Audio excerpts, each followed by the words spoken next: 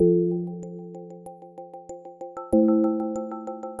name is Shelley Lehman, and this is Sago. He's a bi-blue Merle Sheltie.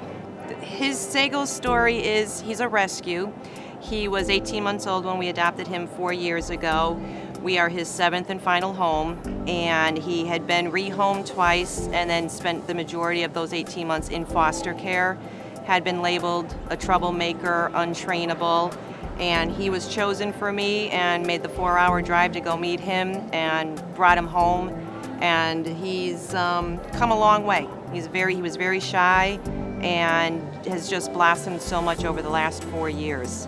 The training was basic obedience. We bonded within 3 weeks of training, and he's just become my best friend.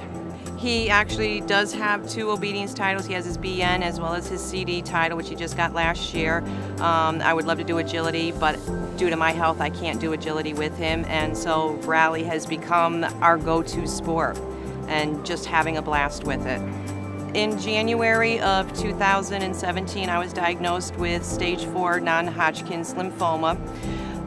Totally unexpected, obviously, and when I got home from the diagnosis, Sago always would bark at me, back away, wagging his tail, and he realized something was wrong and came up and leaned up against me. I picked him up. That was the first time he'd ever leaned up against me. I picked him up, looked at him, and told him, I'm gonna fight this. We have too much to do. He's been my rock. He's been by my side through the entire chemo treatment. We continue to do rally even with the chemo treatments, the cancer. We were at Nationals last year after being told I could not go. I was given permission to go. And it's basically because of this little guy and doing what we love to do that I'm here today.